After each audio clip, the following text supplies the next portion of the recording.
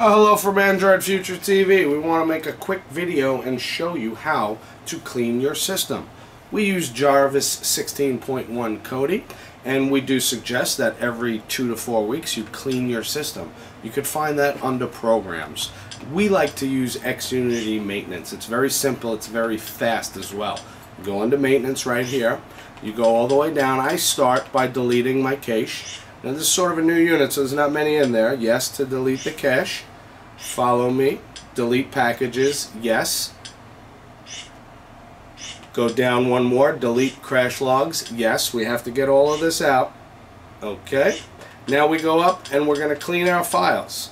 There are no music files in here because this is a new box, so I'm going to clean the video, and of course there's almost nothing in here, so it should take us very quick, but it could take you a lot longer depending if you haven't used your unit in a while and you haven't done this in a while. Ours is already done in simple seconds, and we have just cleaned the system really well. Let's go return. Now if you want, you can go into raw maintenance just for an example and go to maintenance. Also, if you'd like, you can clear cache. There should be one file there because it instantly does that. Okay, I cleared cache anyway.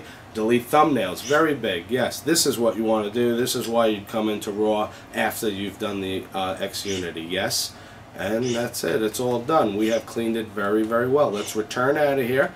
Also, you can clean it in the maintenance tool, and you can clean it in the Merlin maintenance tool. Very important now, and always you have to log out correctly.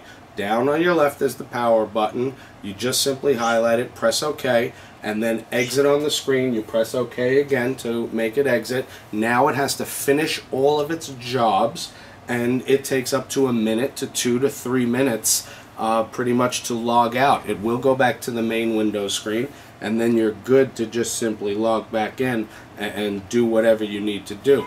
Also, when add-ons update, when you see them update in the bottom right hand corner, after they update, if you want to use that add-on, keep in mind it might not work. You want to log out and log back in because the update will take effect. Simply, we go back in and we log back in and we are ready to go. That's it. We've cleaned our files. We've done everything to maintain our unit that we need to, and I hope you've enjoyed the video. Again, always log out. It could take a minute to 3 minutes, but nonetheless, just wait and it should finish everything. Thank you very much. Come check us out at AndroidFutureTV.com or on Facebook. Our tech support is free and we appreciate it. Thank you. Be well.